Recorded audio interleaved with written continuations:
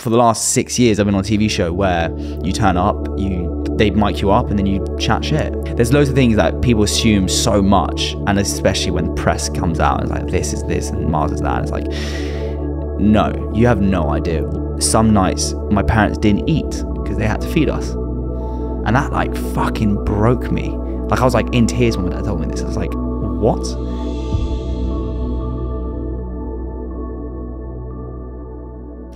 Okay, Miles, you are guest number 1 on season 4.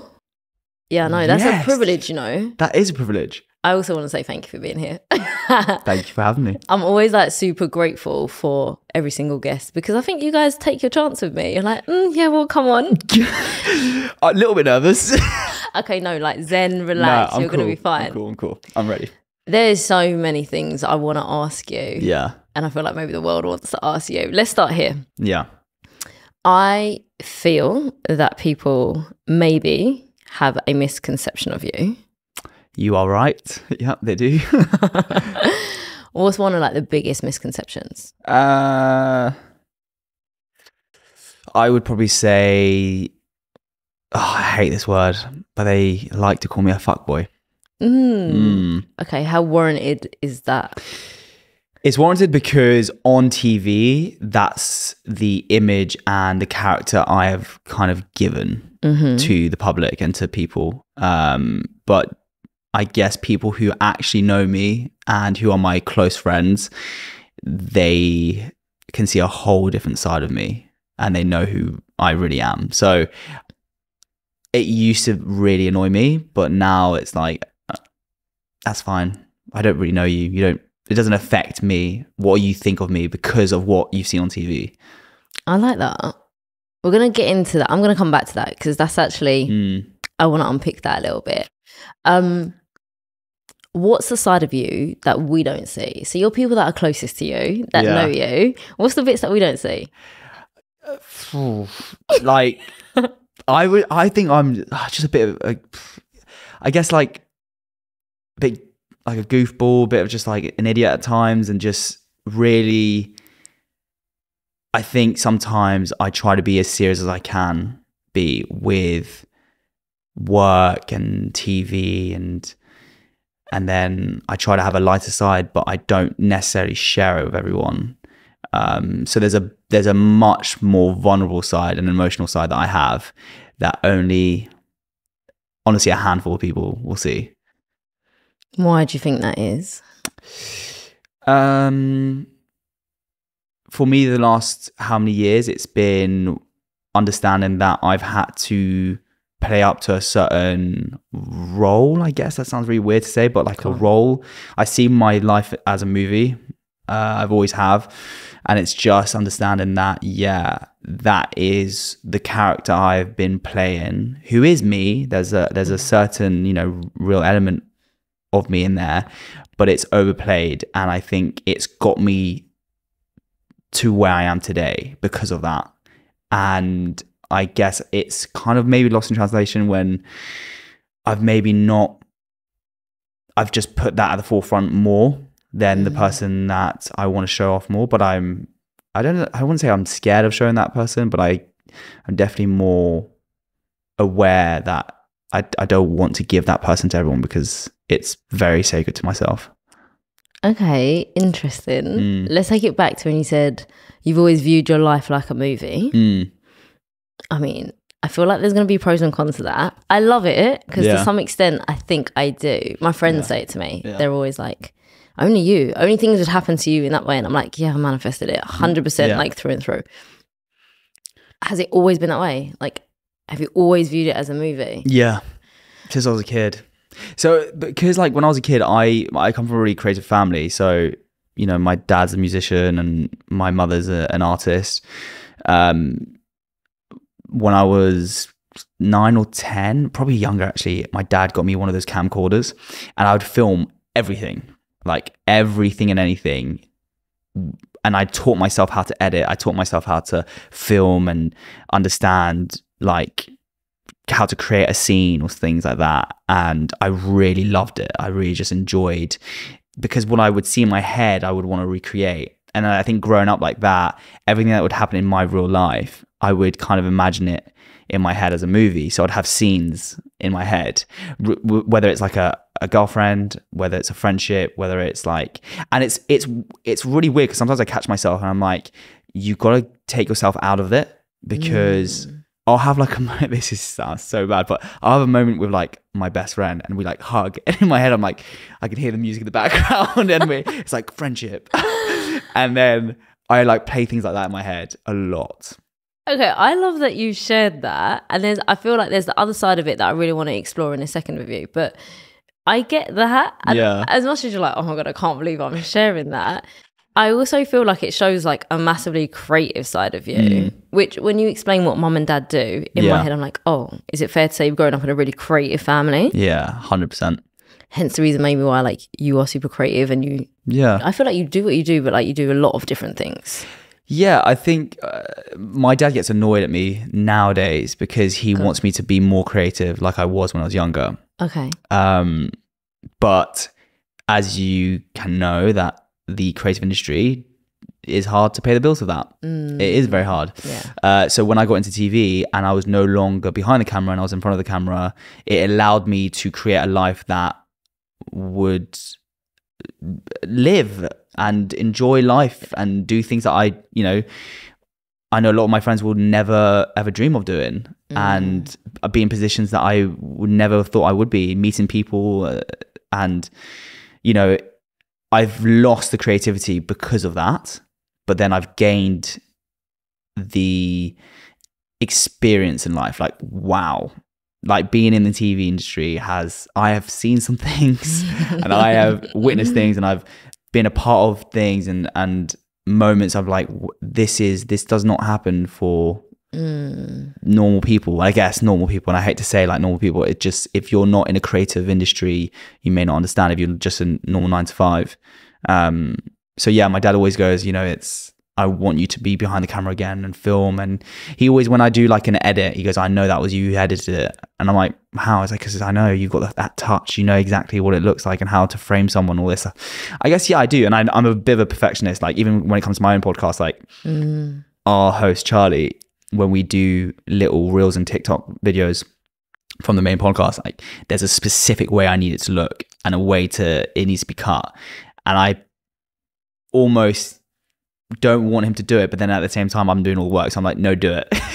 But then I'm like, be careful because it needs to look like this and all that. So I think that's really important. There's so many things there, like I'm like, yes, Miles, yes. Yeah. Like this makes so much sense. Also makes so much sense why you do what you do now. But even that, in terms of like the perfectionism trait, I know so many people, it's such a thing, and it's come up with my clients this week as well, and it's the need for it to be perfect. I also think that to some degree it's your strength, because it makes you great at what you do. It's going to give you that edit that's going to be like second to none. But it's also about knowing when it tips over into a realm of like, all right, this is hindering me. This isn't helping me. Perfect example. You're like, wait, I'm doing all the work. Okay, let me give it. And it's a sense of control as well. Oh, 100%. Because you're like, yeah, and you don't trust anybody else to do it to your standards. Hell yeah. And maybe your dad's right in terms of like your editing is amazing and that is your skill set or your forte, right? Yeah. So you can stay in that zone. That's great. But I think it's just super important as well to just flag that the perfectionist comes up for a lot of people. I always say like for a lot of high achievers, that's my beautiful audience that listen, like super busy, professional, high achievers. Like that is who I guess I talk to most of the time. So I think it's important as well to share, because I think sometimes people you feel like you're the only person that's going through it, like it's in your head, and until you voice something, I feel like you've definitely been on the vulnerable train lately. Yeah, maybe. We're gonna see how vulnerable we go today. Need a box of tissues. We can provide, don't worry. But yeah, I think that's really important to hear, and that how much do you feel like you release the control now, where you notice it creeping in? Way more. I feel that I kind of now give more. I've realized nowadays, especially with building businesses, that just because you have the visual idea and you know what it wants to be and how it should look and all these things, learn to trust the fact that someone can do that job better than you. And I think that is great, because it's allowed me to think, okay, well, I know that this is my forte. I'm very good at this, but I'm not scared of saying, okay, I'm going to talk to this guy or talk to this person who's going to know how to film this or record this, or a business consultant who's going to understand the strategy of how it should go, even though I'm thinking, wait, actually, I want it this way. But I'm like, no, I need to trust them because they have done it before and they know their shit. So for me, that's been really, probably in the last year and a bit, I've understood that more. Nice. And that's important because before it was like, no, this is how I want it to be. And I've allowed it. It's been hard. It's hard to not have that control anymore. But yeah, I'm learning still. I think as well, there's this balance, right? Between if you have the vision and you're leading, there is a very different role between you leading and you doing. Yeah. And it sounds like with your businesses and that creative side of it, like you can have the vision, but it's how you communicate it and lead it. Yeah, of course. And there's something I talk about. If my clients listen to this, sometimes they listen to a podcast episode and they quote things back to me. I'm like, did I say that? But I always talk about your zone of genius, which I didn't make up. It's from Gay Hendricks, but it's what you're talking about. Yeah. So everything else that is not your like real specialist skill. And this doesn't mean that has to be editing, for example, but it sounds like something for you is around like the creative field, right? That can transform and it will evolve and it will come out in loads of different ways. But you want to spend like 90% of your time in your zone of genius. Yeah. Everything else you want to ditch, right? Yeah. So underneath that, you've got your zone of excellence, your zone of competency, and then your zone of incompetency. Yeah. Right? So for me, my zone of like excellence is organization. And when I'm in my danger zone, I spend too much time doing it because I can. It's effortless. I'll do it for me and a million other people. Yeah. I don't need to. So it just sounds really similar in terms of when you're thinking about like delegating and releasing the control. 100%. It's like, yeah, you could do it. Okay, I could do my finances. Yeah. Or will an accountant do them better than me? Hell yeah. Yeah. Do I need to spend like maybe a week doing them when they're probably going to do them in 2 hours? Yeah. No. So I think it is a hard journey for sure, because you want it perfect and like each narrative feeds into the other. But I think if you can master it, especially in business, then in anything actually, it doesn't matter whether it's your business, somebody else's business, your career, you're going to be like a way happier human doing it. Yeah, 100%. Completely agree. How much, when you're talking about, okay, you were really creative before this side of like what your life looks like now. Yeah. How much of like do you get in your day-to-day life where you feed your creativity? 0. So okay, I'm here for the honesty. No, so weirdly enough, the last 2 months, actually, you know what? No, I would say the last 5 to 6 months, I have actually tapped into that creativity way more. And that's because of building my podcast, because building a podcast, as you know, it's very creative in the sense, especially when we were filming it in my flat, and then we were filmed with my iPhone, and we bought some equipment, and it was just all over the place. But I really enjoyed it because I went back to post-production, and for the first 6 episodes, I edited all of them. And that is a lot of work. That is a lot. A lot of work. I don't do mine, and I'm not going to ever do it. Yeah, it's a lot of work. But I did it because it was really important for me doing this, and now setting up a new business with the podcast, is I want to understand every aspect of how to create a podcast and how to make it perfect. And that goes back to what we were saying, understanding that there needs to be other people to come in to make it perfect, but allow them to learn about it as well. So yeah, not the fact that you're going to teach me, then I'm going to do it. It's like, no, I want you to do the job, but I want to know that I understand the whole concept of how it works and all that. So I would definitely say since then, my like creativity has been way higher, like, which is great. Really, really enjoyed it. And I've enjoyed the struggles of it as well, kind of understanding how to find that solution. And I haven't done it for a while, because for the last 6 years, I've been on a TV show where you turn up, they mic you up, and then you chat shit. And it is probably taken every single ounce of my creativity, because I love what I do. I'm not bashing the TV industry, and I've had amazing experiences, and I still am having amazing experiences with the show.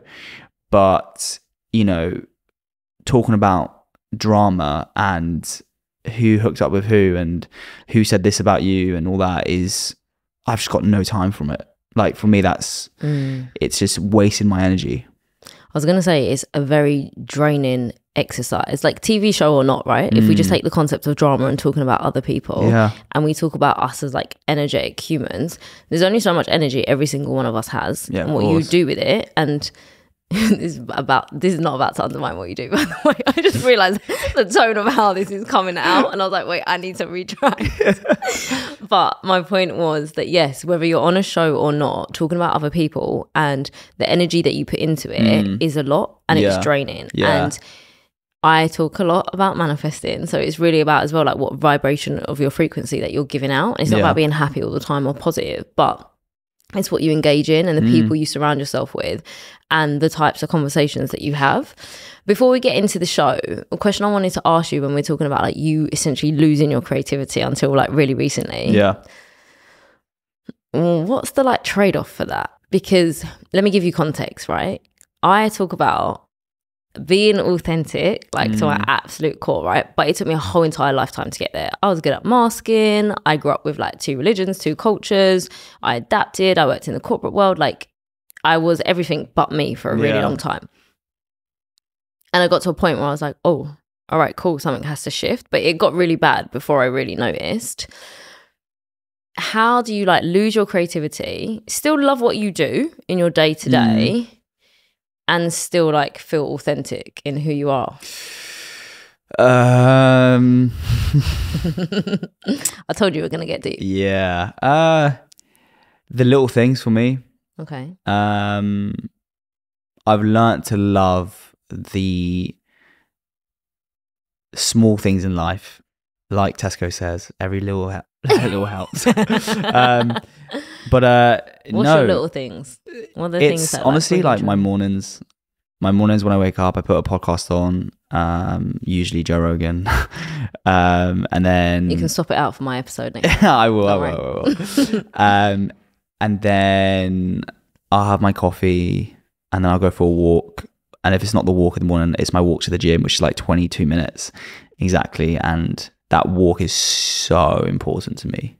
Like so important to me. It's the time where I can reflect on things and just be in my own presence, because most days I'm doing something or doing something for someone or filming or doing something. Like it's always jam-packed with a lot of things. And you forget. I forget how much the day goes. Like it's so crazy, like especially when we're in the heart of like filming Chelsea, it's manic days, and then on top of that I'm doing my own stuff and then filming other things and all that. So for me, it's those little things that bring me back to me, and also massively talking to my family most days, like, you know, my sister and my dad. And that is a loud fucking thing. Wow. That's the first time we've experienced that. I was like, can we ignore the sirens? No. Don't worry, I've got an audio engineer, he'll take it out. So it's those little things. And I FaceTime my parents like every day because they live in France. So I try to be as close as I can to them, and that grounds me. That kind of, although I'm no longer the creative Miles I was when I was younger, but I get to talk to my dad and talk about his projects he's doing, and then that walk to the gym and having that coffee. And it sounds really stupid, but when you live in a lifestyle where you've experienced so much in words of like, wow, things that I've seen and places I've been to and places I've stayed in and people I've been around, and you're just like, it gets to a point where it's like, okay, it's another day on the job really, and it gets a little bit boring. And you know it's like, for example, someone going to dinner every night, going to a restaurant every night, you lose the fun of actually going to a restaurant. Like I remember back in the day when I went to a restaurant, first of all, if I had the money to go to a fucking restaurant, it would be like, oh my God, you know, it's been maybe a few weeks, whatever, we're going to a really nice place, spending maybe 50, 60, 80 quid each on like a really nice meal, loads of drinks, whatever. And that was so lovely. But that's gone now. It's all gone, because I do that all the time, and I can do it all the time. So for me, those little moments, I love it. it's me, myself and I, like, honestly. Yeah, but that illustrates like such an important point. Also, you're not allowed to say it sounds so stupid, by the way. You're on my podcast, you're just like, it's banned, okay? Okay, cool, like, cool, you can't cool. diminish what you say. You're allowed to say whatever you want to say. Yeah, okay. And be your true self, okay? The reason why I think is so important as well, and nice to hear it, I guess, from you, especially if like people see what the snippets of your life and the outside part of it, but knowing that that's what grounds you. And I talk about this a lot, right? At the end of the day, it doesn't matter what all of our different lifestyles are. Maybe I should take that out. I'm going to caveat that in a minute, right? As in, we all have different lifestyles. Yeah, of course. However, we are also all human, and the grounding, being able to ground ourselves is on one, set us up for our day, but also two, the way you interact with each other and regulate your emotions. I know I completely bitched about my morning this morning, and it's been so long since I've allowed myself to like get into that space, and then I got mad at myself that I got into that zone, and I was like, Amira, you know better, like come on. But it's also, I share that as well, because one, it doesn't happen that often, but two, I am also human, and I think sometimes when I talk to my clients, think that it doesn't happen to me, or that like I never have the switch. But you got to embrace it. That's something that I've taught myself. Embrace your emotions. Never like fight them. It's happening. You feel angry. Like, it's important to feel those emotions. The more you fight it, the more you hold things into your body, and you'll see, like, a lot of people always think when they have like, oh, they get loads of spots, or they're really bloated, or things happen to their body, they always think, okay, I need to go to the doctor, or I need to maybe eat less of this, or I'm allergic to this, or whatever. It's like, no, realize that your body, this sounds so cheesy, your body is a temple, and your mind is it's so vulnerable. Like, you need to protect it. So when you're feeling stress and when you're feeling these emotions, when you're fighting it, your body reacts to it really quickly. And I think that's why I always, especially recently, I've been quite emotional. I've told myself, I'm just feeling this emotion right now. I'm just like, I'm letting it pass, because it will go. As much as it maybe feels painful, or if I'm angry or whatever, just let it go through the body, let it go through the mind and everything, and then you'll feel better. And gradually, whatever you're going through, day by day, you'll feel better. You're dropping wisdom today. I'm not gonna lie. I didn't have any expectations. I thought we'll just see where you're at, right? But I'm so here for it, because one, in terms of like your mind body connection, yes, I'm a massive advocate of like your body is just giving you signs and signals of like actually how you feel on the inside, or what's going on for you, and maybe like what you're ignoring and you need to take note of. Yeah. And for me, I know that whenever I'm stressed, it shows up in my stomach. Like, it's the one place that I know, okay, cool, you ignored, you pushed through, you're probably skating thin on thin ice for burnout. So like, all right, check yourself. And you're right that the automatic, like, if we think from a society point of view, it's like, oh my God, I need medicine, or oh my God, I need the doctors. I'm also going to caveat that and say, it's not a bad thing. And there is a space for like medicine, and I'm not no, of course. No, I agree. 100%. But it's just those signs of saying, okay, cool, actually what's going on for me? And even listening to you, we're going to talk about the whole vulnerability in a second, but even listening to you say, all right, I know this is going to pass. This is what I'm feeling. This is not who I am. Like, that's such an important skill set that like we don't get taught that. No. Nobody says, all right, cool, you're not your emotions. And one thing I really wanted to ask you, because this triggered the thought, how did you guys grow up as a family? Because being able to do that now and like regulate those emotions, say, okay, cool, like this is not who I am. I'm not mad, I'm not angry, it's how I'm feeling. Yeah. Okay, what else is going on for me? And I know I'm going to get through it and it's going to pass. I mean, beautiful skill set. So love that. Yeah, I was like, what was it like growing up in like your family unit, and like, how much did you guys express emotions and talk about things? Massively. Like my parents, I mean, I had such a wonderful childhood. You know, I have two amazing parents who are still together to this day, nearly over 30 years of marriage.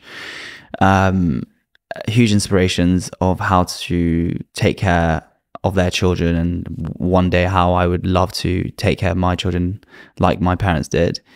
But I was around struggle. I was around a lot of struggle, which people don't realize. I was brought up in a council estate.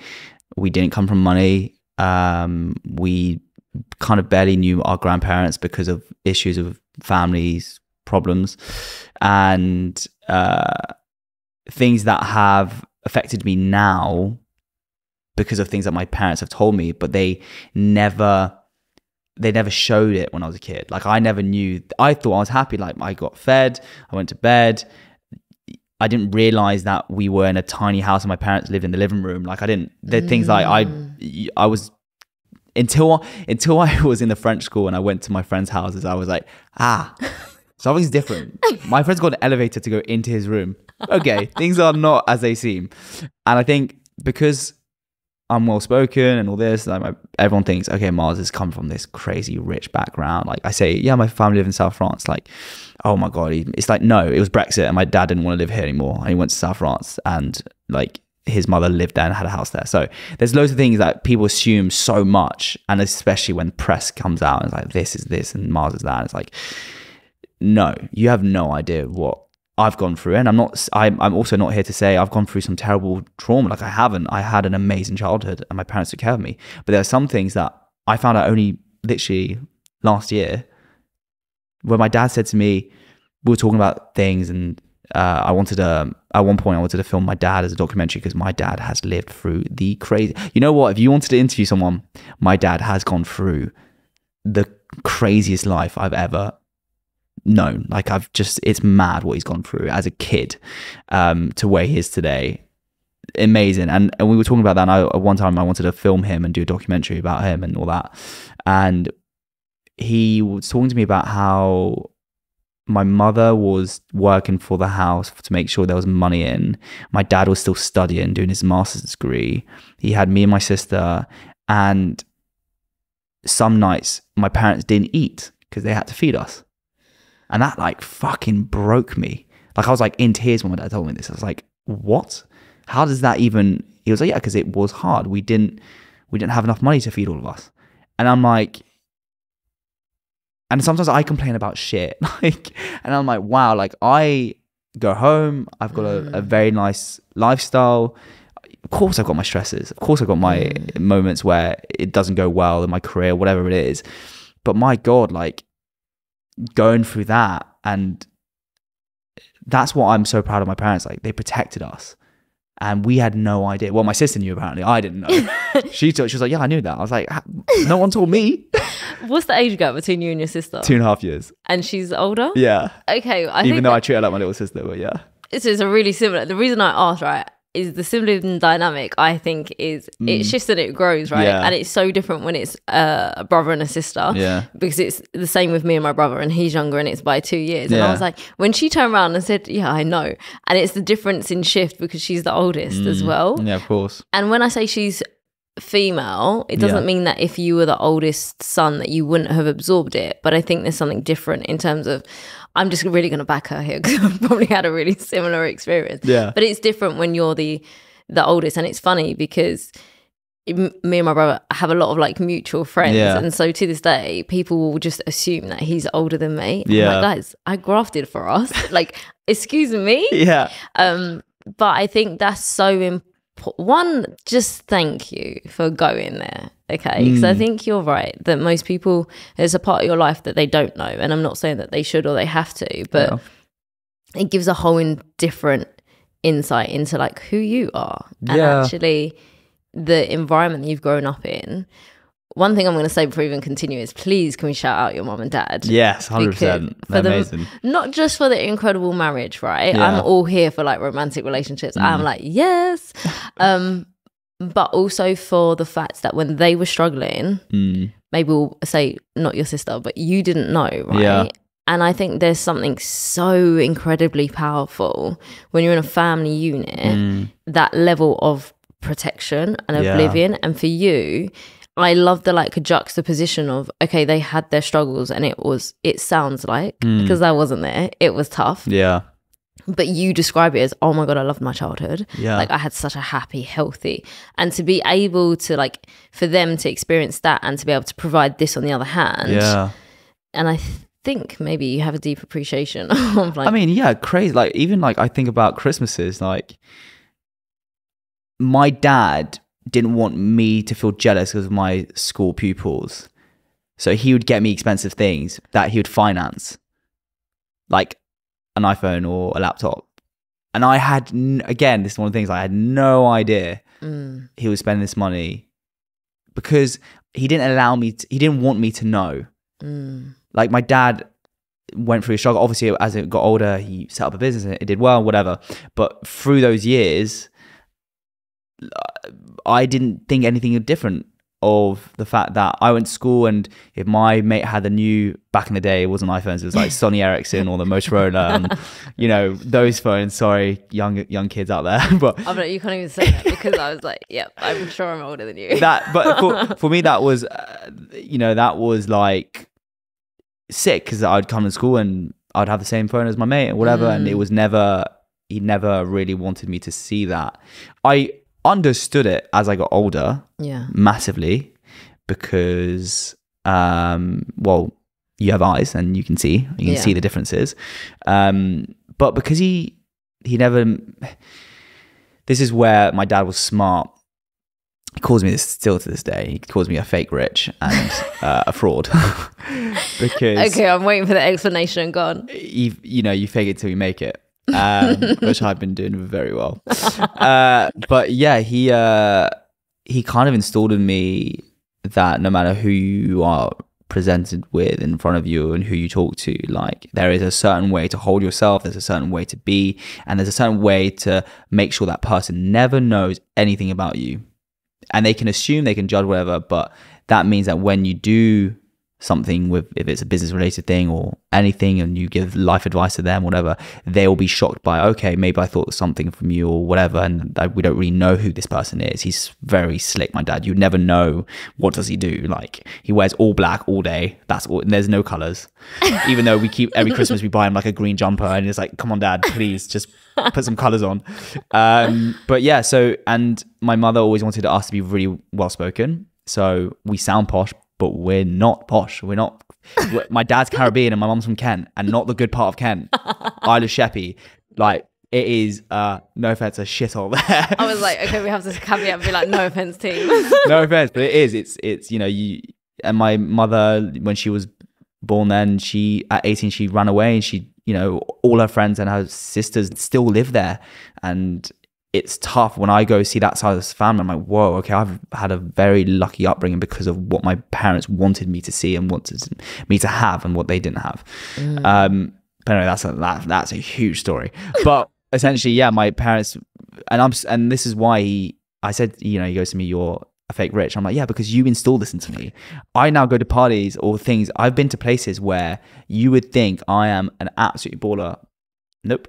At times when I started Chelsea, I had no money in the account, and I would have to pretend to be around my peers who were filthy rich because their parents would give them money, a lot of money, and I'd have to act like that was normal to me and that I was having the same thing. And I was like, yeah, sweet, I can do this, I can do that, when I couldn't, but I did it so well that it then brought me to a stage where, oh, okay, cool, I did make money and I did my own thing, and I'm building my own businesses now and all that kind of stuff. So it's really taught me loads, and I love it. I love the fact, me and my dad did this once, like in South Kent, there's an art exhibition, and it's not there anymore. Oh, what was it called? Christie's or something like this, and all the art is like $1 million plus, right? Okay. It's like, and we'd go in, like, me and dad would dress up really nicely, pretend to buy a piece of art, and at the last second cancel.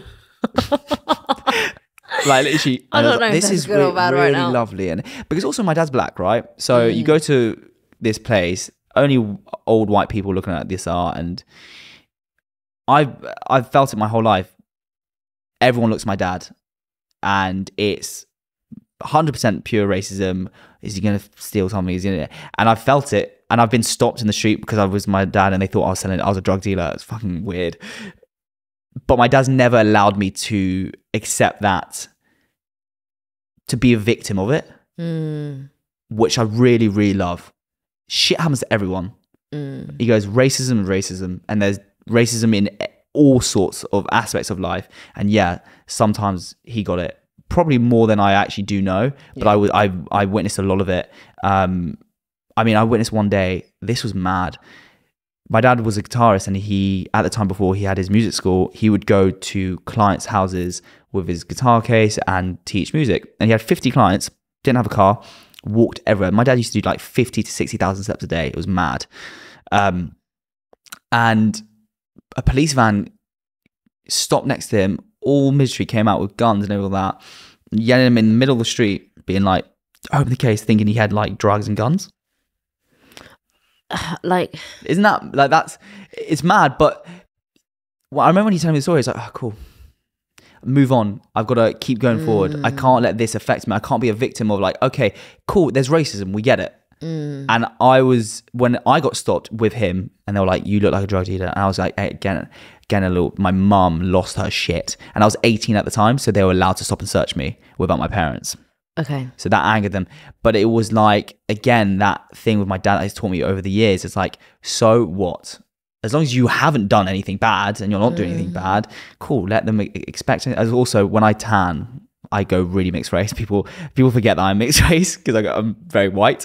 But like when I go on holiday, and that's when I was in South France and for a whole month. And obviously I was like literally really, really mixed race. And then they stopped me, and I had like new shades, and I like look. To be fair, I looked at myself. I look suspicious. Like, you're looking too fresh, boy. But yeah. So yeah, that has my father and my mother, of course, in a different way. But father has taught me so much about life, living it, breathing it, and just keep moving on. I think as well, there's definitely something powerful though when a dad is teaching his son, because I generalize here, and somebody like countered this the other day, and I was like, I'm not saying this all the time, but generally speaking, like a mum tends to be closer and has a unique bond with her son versus like a dad and his daughter. But there's also something really powerful in terms of like, as a son, you learning from a male figure that is inspiring you and role models for you. And when people don't have that, I think it doesn't mean females don't do amazing like job as single mums, but I think that it's a really important facet. And I think when you talk about the racism and you being mixed as well, obviously I'm talking to somebody that's mixed. So when you describe the stories, there's nothing in me that's shocked, right? Yeah. As in like, I could come out with similar stories, right, to share. And I always say, when you're listening, like, that's not what you're trying to do. I want to listen and not make this about me. No, go ahead. Yeah, I love it. Is there a balance of like sharing, right? So it's not the shock factor. It's that, I can so see it. I can get it. And I've been in situations really, really similar. Yeah. And I know that like we can joke about it. And you're like, yeah, I looked a little bit suspicious. Yeah. But when that becomes as well, someone's like day to day. Yeah. Then it's, and I know that like I said this morning, that there was like a microaggression when I was like on the way into the studio, and the woman was talking like to her friend like in front of me, and I was like, you're joking me, right? And I was like, are you looking at the colour of my skin? And I was like, no, you probably think I'm white, so it doesn't matter. Yeah. But it was just the fact, and sometimes I think as well, because I'm mixed, I hear both sides because people will perceive you in the way that they want to perceive you. And I'm like, oh, you wouldn't say that to me if you didn't think I was like you. Oh my God. The amount of times I've been in situations where someone has not known I'm mixed race and they've said something, and then my mate who's like there, who knows me, goes, yeah, I wouldn't say that, bro. And he's like, why? And I'm like, yeah, Dad's black, so whatever. But that's another thing I want to touch on, like what you just said, like the day to day. I've experienced it on a very, very small level, and I've more experienced it with my dad. So less so myself, because I look white. Yeah. I sound white. Like, I have to just back you up there. You do. I'm sorry. Of course I do. And I sometimes don't feel that that's even bad saying that, because like, no, it's not bad. No, but in terms of, this is what I'm going to say. In terms of it sounding bad that we talk like that. Because like one of my other friends is Jamaican. My like friend since we've been 10. Okay. And she got told her whole life, you sound white. Yeah. So she's like, what? So as a black female, I can't speak well. Yeah. And she's probably got, maybe not as posh as you, but just a really similar accent. But look how much we stereotype. That's what I meant. Yeah, like, of course. I know I feel like you take criticism probably more than most people, right? So you could take it, and that's not how I meant it. But it's crazy that even that, we're generalizing to say like, you sound posh and only white people are posh. And I just heard it from her, and I remember the time she's like, I get so fed up people telling me, oh my God, you're so posh. I said, why? Because I'm black? Yeah. And it's complete like on the other side of it. Also, I'm really sorry because I did interrupt you. No, but I think going on that point, it's because we've grown up with that society kind of norm of what a white person is supposed to sound like, or what someone out of a different race is supposed to sound out, right? And that's because of education, really shitty education that we still have and hasn't changed in over 100 years. And I don't get angry at people who don't understand it. Like some people get really annoyed at, I don't know, minor racism or whatever. Like I'm around Chelsea people a lot, so there's a lot of it. And I don't, because I look at them and go, you don't know any better. No one has taught you. Yes, you're at a certain age, maybe you should learn and you should educate yourself more, 100%. And funny enough, these people are very well traveled because they've traveled to all aspects of the world because of their wealth, and their families bring them to Barbados or whatever it is, right? And you're just like, okay, cool. But I also understand, like, you don't get it. You've been brought up in a certain way, and that's not your fault. And is it your parents' fault? Maybe, but I think it's up to you now, growing up and being on your own. And if you do separate yourself from your family, and I think everyone should, you shouldn't be completely, love your family, but you need to have your own journey and your own experiences. And if you do, that's when it's up to you to learn and understand that certain things cannot be said, and your attitude towards certain things need to be different. So yeah, day to day, I think someone who really feels it and goes through it, I can never really understand. Yes, through my father, because he tells me stories and I was there and I've witnessed things, but it's different because it's not your experience. It's not my experience. Yeah. But at the same time, I'm proud to be mixed race. Like a lot of people go, you're so white. And I'm like, yeah, I am. But you know what? I'm also so black. I am, for me, because my dad is Caribbean. I've got my whole family. My grandmother's Indian. All our uncles and brothers and sisters, they're all mixed. None, apart from my mum's side. I know we didn't really, not that we didn't grow up my mother's side of family, but we didn't see them as much as my dad's side.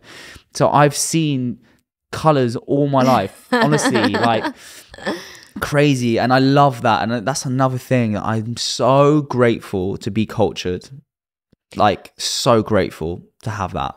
I love hearing like this side of you. One, I'm so obsessed with like culture, I think, and it's for me. I had this conversation the other day actually, and somebody said to me, I was talking to my friend. I'm going to say he's black because it's very relevant to the story. Yeah. Otherwise it's irrelevant. Okay. And I was talking about my experience as a mixed race female, and I was like, I've always been aware of race. And he was like, what? And he was like, I haven't. And I was like, as a black man in London, have you not been aware of race until like a certain point? Yeah. But it was until like his like early adult years. And he was like, well, at what point did you become aware of it? And for me, there was like a real distinct in terms of like, I went to a really predominantly like white primary school, but I was oblivious. I was probably like token mixed race girl. I think there was one black boy in our class, and then maybe a brown girl. Yeah. But like I was oblivious, which I think is actually beautiful at that age, really, right? Good. And then I went into senior school, and then things really shifted and everything became about race. And I love hearing when you say, oh, I'm proud though of my experience as a mixed race person. And one, I really relate when you're like, no, I've seen every colour, and like my side of the family, like I get that because it's really similar on my side. But what's also interesting as well is like as a mixed race person, when you get categorized into different boxes, and so like, yeah, I always say like play it to your advantage, right? 100%. You get the best of both. My God, I always say that, right? But it's interesting then when you're saying like the environment you're in and when you're around like a lot of white people, and actually how that shifts. And just one other thing you coming back to, because I think it's important, and I feel like people listening to this are going to have like their own views and their own opinions. And so I just want to encourage people, like, this is why we're having the conversation. So like have it. Don't bash us, please, for anything we've said, because I do feel like it's a really deep conversation as well when we're just taking like one segment of it. Yeah. But even you saying as well, like, is it their fault? And I agree, like I don't think it as well, it's about blame, right? But then it's when does the ownership kick in terms of, okay, cool, I'm gonna learn of course a different way. And it's funny because I was having a different conversation, this is all very timely for this episode, it wasn't on purpose, right? With somebody the other day, and they're white and they're gay, and they were talking about their experience of coming out, and then we got into race, and I was like, similar things they felt like coming out was like certain periods of my life as being mixed race, right? And they were like, what? Is that how you feel? And I was like, yeah. And they were like, oh my God, I've never thought about it like that. Anyway, and we got into it, and then we used like Harry and Meghan as an example. Yeah. And we had quite different views on it. Oh, interesting. What? Quickly, not because that is. Do we want to get let's not get into that. No, that's really. I don't want to get into that because I've had my views on it already on my social media. Okay. What is your view just on generally? Is your view on Meghan?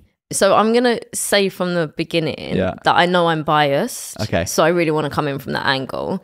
I loved her before she walked into the royal family, and I was a very big like supporter of her when she was an actress. Like really, there's a lot of like that I'm going to affiliate with because she's a mixed race female. Which bear in mind when I was growing up, they weren't really.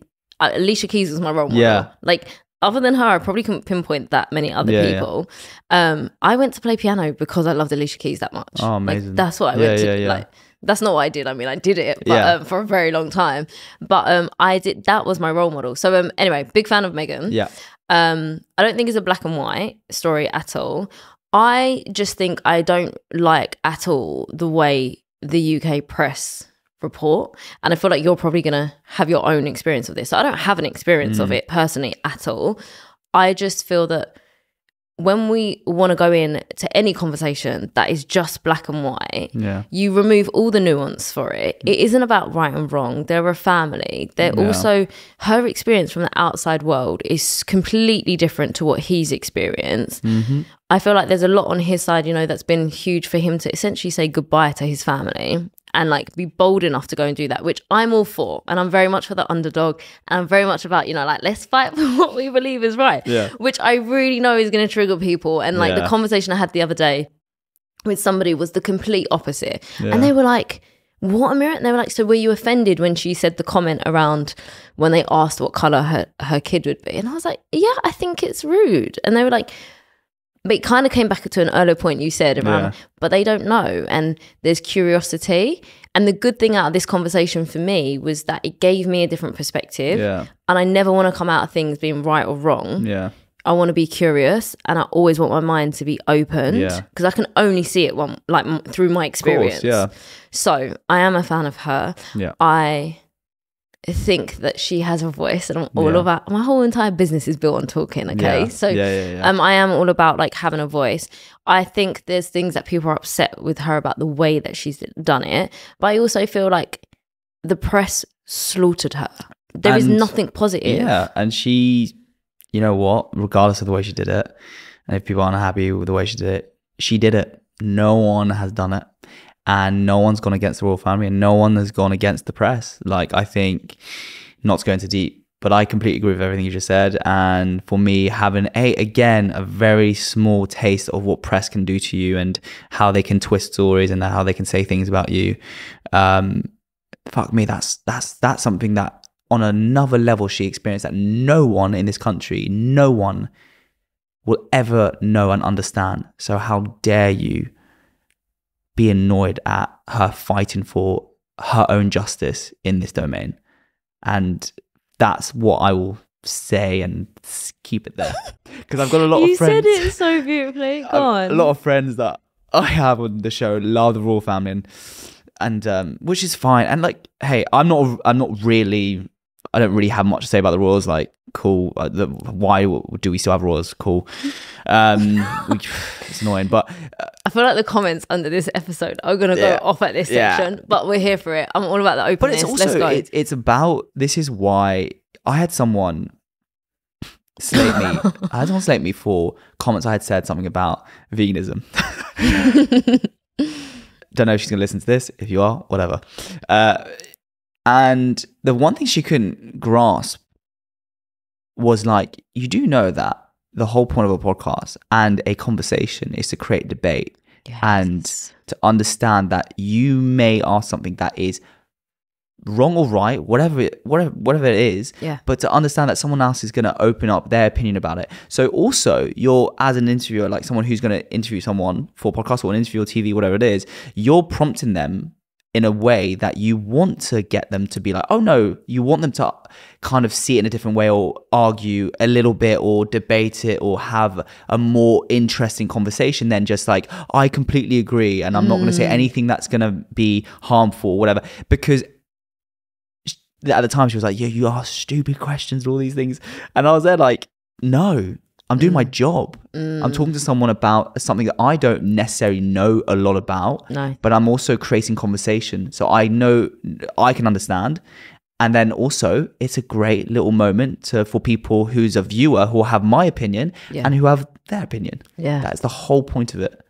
I think you like honestly spot on, and even taking it back to, I'm going to bring it back to press in a second. And I really respect when you're like, you said it so eloquently. I was like, yep, and I'm going to leave it there. Yeah. There's a lot you say that I resonate with. Yeah. And I'm not particularly like a fan of the royals. I'm not against them. It's just very similar, right? So, but I really, really agree in terms of like her experience and what you said, and that there's nobody that knows the extent of that and the absolute bashing. So I guess bringing that back to you, actually the other thing I want to say, yes, we are all here for the open conversation, but it is around, I think that we have to come out of the filter of like being right or wrong and remembering that, okay, stay curious, you might learn something. You don't have to come out of that conversation and agree. Like that's not the goal of it. Okay, that was me preaching. What I wanted to take it back to was you have had, I think, your fair share, and I only know like snippets of this, right? Okay. Yeah. How do you navigate those moments? Let's say when the press is going to town, or whether it's comments, social media, like just talking generally, right? I'm not talking about a specific situation. Yeah. And the reason I really, really want to hear your perspective on it is because I'm going to say within my audience, right, as high achievers, it can be so difficult to take criticism. There's a difference between, you know, like it being some sort of healthy point. I think I saw you and Charlie like on the podcast say, guys, we took your feedback on board, keep giving it to us. Like, yeah, we know the sound wasn't great. Like, just, but you know what, we've got new this and new that. And I was like, oh my God, I loved like just hearing that, right? Yeah. So there's a difference between that kind of feedback, and it's helpful and you can do something with it versus like you getting slaughtered for who you are. Yeah. You know what's annoying about, just briefly on the podcast thing, we had an episode, I think it was episode 3, I don't know if you listened to this on it, it's honestly just Charlie and I laughing. We don't talk much because we got into it like a place of hysterics and we couldn't stop giggling, and we filmed maybe an hour of it of just laughing, and like we're honestly, I remember this day I couldn't stop laughing, and Charlie goes to me, we can't post this. I said, yes, we can. He was like, there's no, but we've said nothing. I went, yeah, but that's what's so good, is because they get to see us as just being idiots and just talking shit and not even talking and just laughing at each other. And the comments, what's annoying about that episode though, it got us a really bad rating on Spotify because everyone's like super looking forward to the release of their first podcast, and episode 3, they just laugh at each other and they don't talk, and then it got down. Luckily I've built it up a little bit more now, but the standard Apple reviews are those ones, so those are the first ones, and I'm like, please guys, can you now like come back and just look at all what we've done. But no, to go back on the press and like dealing with all that kind of stuff, dealing with, I guess, is all like, I'm gonna just put it under the umbrella of like bashing or like severe kind of like, it's not criticism. I don't think. I think that it gets to a point where it's, especially as well when it's coming from lots of different angles. And I guess like, how do you deal with it? You don't deal with it. You have to be strong. This industry, man, like I've said it to so many people, like if you are mentally weak, please take a strong think about going into it. It is really challenging. Luckily enough, in the beginning, I laughed at it a lot. Twitter was the worst.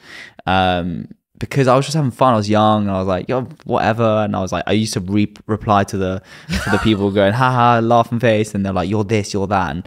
And they also, it really depends, because you'll have press bashing, which are, they'll take stuff from your real life and they'll find out things, and then they'll try to say you're this type of person, whatever. And then you have the other side of it, which is you're on a TV reality show and they're going to judge you on a scene or what you're doing with not a character, but another person, and they're going to judge you on a storyline rather than who you are as a person. So you got both mixed in together, and that can be really, sometimes you go, but I'm not fucking like that, and also they've edited me in a certain way and I'm not, that can be frustration. But it's been harder. The last year was terrible for me, really difficult. I've been so good at it. I was like, God, it doesn't hit me, it's great, keep saying all this shit. Last year was, even the show, they had to take me aside, like, how are you feeling? And I was like, I'm not filming. That's why there's loads of press articles at the moment saying that I'm quitting Chelsea. I haven't, but I've taken a bit of a step back. But last year, my role, and this goes back to what we were saying in the beginning, like, was I've been playing up to this character, this player, fuckboy, whatever they want to call me. And I did play up to that person. I was that person. I'm not even saying I wasn't. I was that person. But it wasn't something I wanted to do. Like it made sense for Chelsea, and it was like the young Lothario, he's French, he thinks he can talk to any girl and all this, and I was like, shit, hell yeah, I can. Let's do it. And I played it so well that it landed another 5 years of me doing this, person. And last year I went through a situation on TV with this girl, and before that there was another girl, and before that was another girl, and it was in the space of like 6 months, not even 3 months. And I don't know how much I can say because I've got to be careful. I didn't date them because I wanted to. Okay. That's what I'm going to say. Okay. And on TV it looks like I played around with someone's emotions and dated someone, and then I'm like, oh, whatever, I don't like you. I did it because at the time that was TV, and I dated them because they were nice people, but I didn't want to be with them and I never, if a camera wasn't on me, I wouldn't have dated them. If you see what I mean. So I definitely see what you mean. Because of that, on screen, people who watch the show, they go, you dated her, and now what? You're dating this girl? Oh, and you're playing with her emotions, and now you're dating this girl? And it's like, yeah.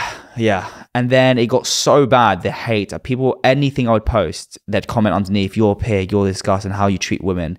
And the biggest thing for me was how I treat women.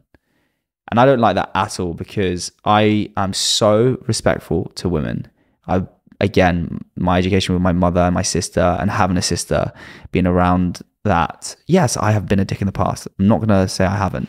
I want to say that I feel that at some point, most guys have to go through the stage to move through it. That's a generalization, team. Please don't take that away. But there is that phase of figuring it out. Sometimes as well for females, I feel like it's the reverse of going through the stage where you accept all the rubbish and don't have the boundaries and 100%. Don't say, hey, I'm worth more than this. Yeah. I feel like on both sides there's 100%. It's kind of like a pathway into right, cool, I've done that bit now. Well, to go on to that quickly, I was talking to actually Laura, I think I said this yesterday, I can't remember who I said it to. A quote came up and I found it so interesting and so true. Fathers teach their sons how to court a woman or how to be with a girl, hopefully respectfully, and my dad did, and how to ask a girl out and all this, and how to treat a girl, open the door for her, do this, pay for the first date, do be in a relationship. My dad taught me so much. I loved it. It was great. He told me all his stories. I was like, oh, no way. And he was so excited for me when I first started dating. But interestingly enough, mothers have never taught women how to treat men. They're expected to be treated. It's an expectation of men will treat you good and that's it. And you've got to have the man take care of you. This is right. For me, I'm traditional. I want to take care of the girl that I'm in love with, and I want her to have the best life. And ideally, I want her to have her successes, but I want to take care of her. But at the same time, which I've recently been feeling on the side note is, have women been taught how to treat men when they're down, when they don't feel good, when they're emotional, when they hold in all this pent up anger and they don't know how to express it, and they don't know how to hug someone because they feel vulnerable and they feel like they don't want to showcase that love.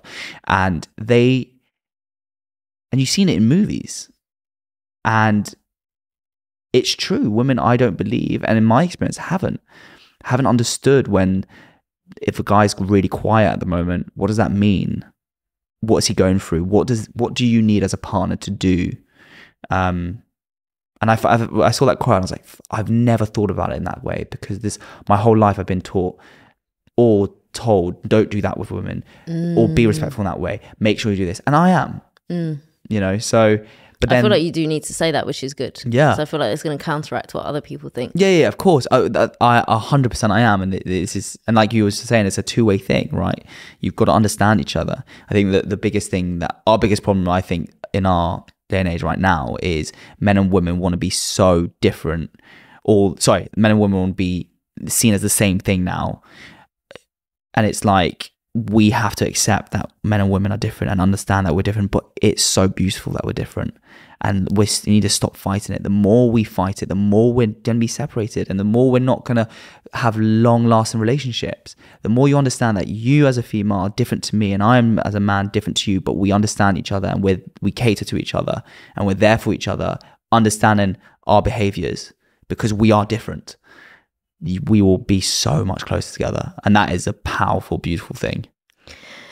So that is very interesting that you said that, because obviously I have a brother and we are very close. Yeah. And it's really funny because he has a very similar perspective. Yeah. And it's not that I don't, but I think that it's taken me a really long time to kind of start to really understand that and get there. However, I really agree with you in terms of like, women actually, it's never really fed all that narrative around, well, you also got to do your part in the relationship, and you need to show and care for that human too. So I'll come back to that in a second. But from a female perspective, with a hell of a lot of fire and independence in her, I was always like, yeah, I'm going to match it, right? Or that I'm that independent that like, not I don't need anybody, because I don't think those words have ever come out of my mouth.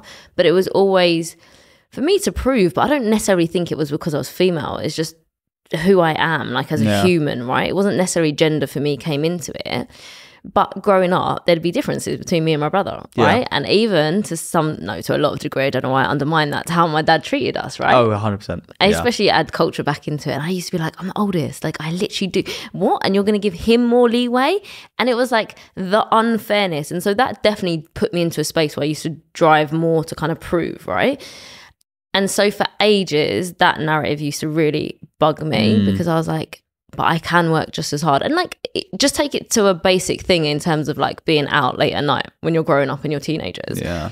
And why is my brother had the same curfew as me, and mine wasn't even late. Like little things like that. And he was like, yeah, but if something happens to you, you're less likely to be able to like stop it. And I was like, and I was a tomboy growing up, right? So I was like, I can, and it was that narrative. But I think you're so right then in terms of like where we're at with like relationships now, and understanding the beauty of that. Yeah, as a female, I am really different, and that honoring in it and honing it, and that I can still be a boss and independent and amazing at what I do, but they're two different things.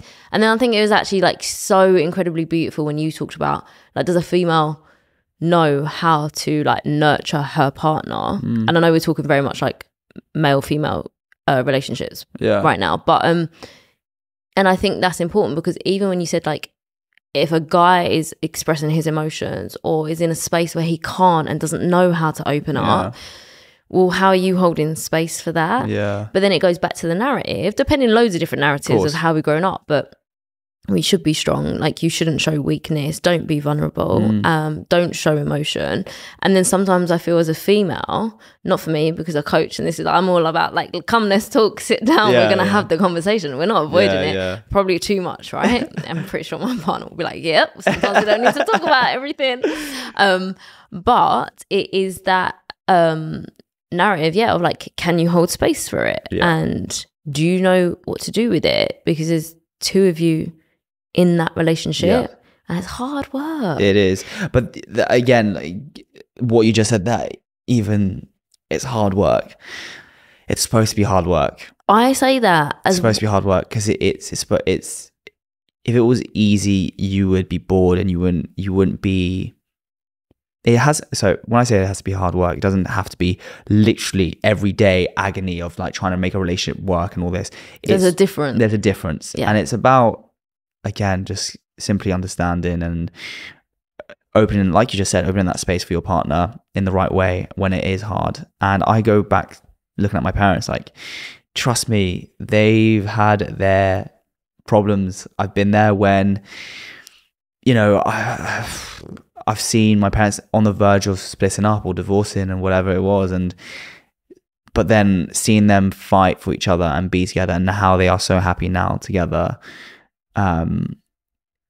it makes me understand that in a relationship, regardless of what's going on, you must always fight for love, because I think we are on this world, on this planet for that. We love, and it doesn't necessarily mean in a partner. It means in friendships. It means people that you meet, like that's something that I've learned over the last year, close to maybe a few months, is to get rid of this ego, this pride, and stop being so selfish and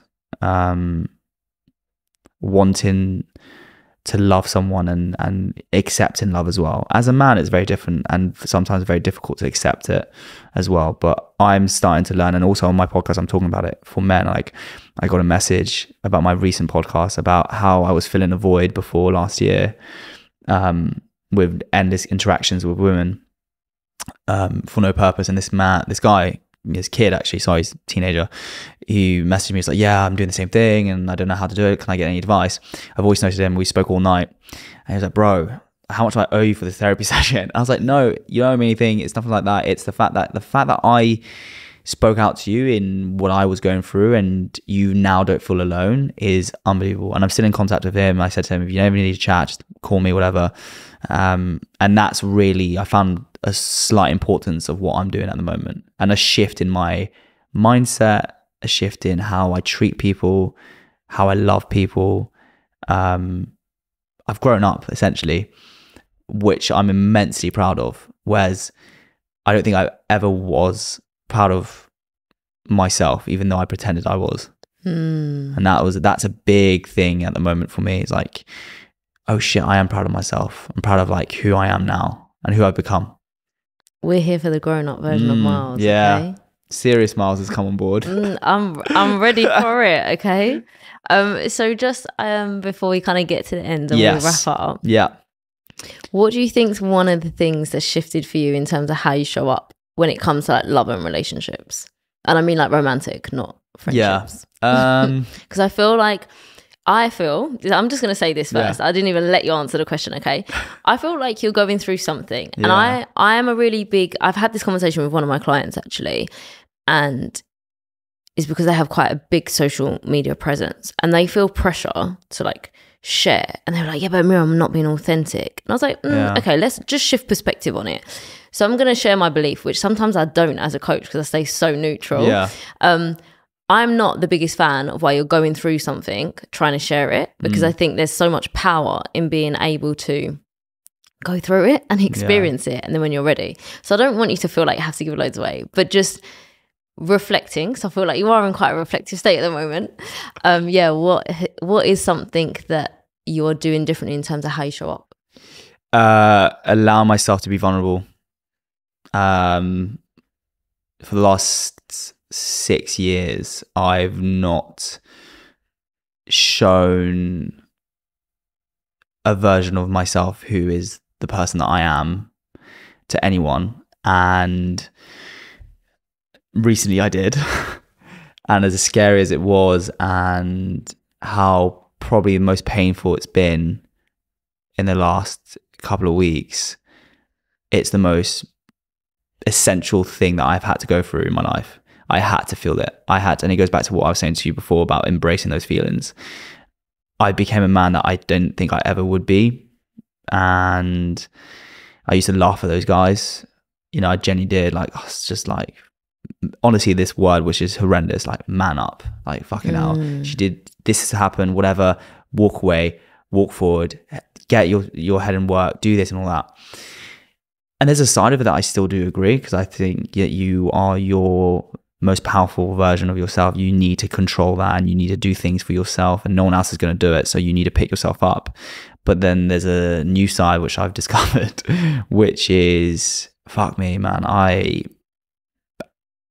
I've never cried so much in my life in the last 2 weeks. And as much as I don't really like to admit that, it was so, like, I needed to go through it. I needed this, what's happened to me recently, it had to happen,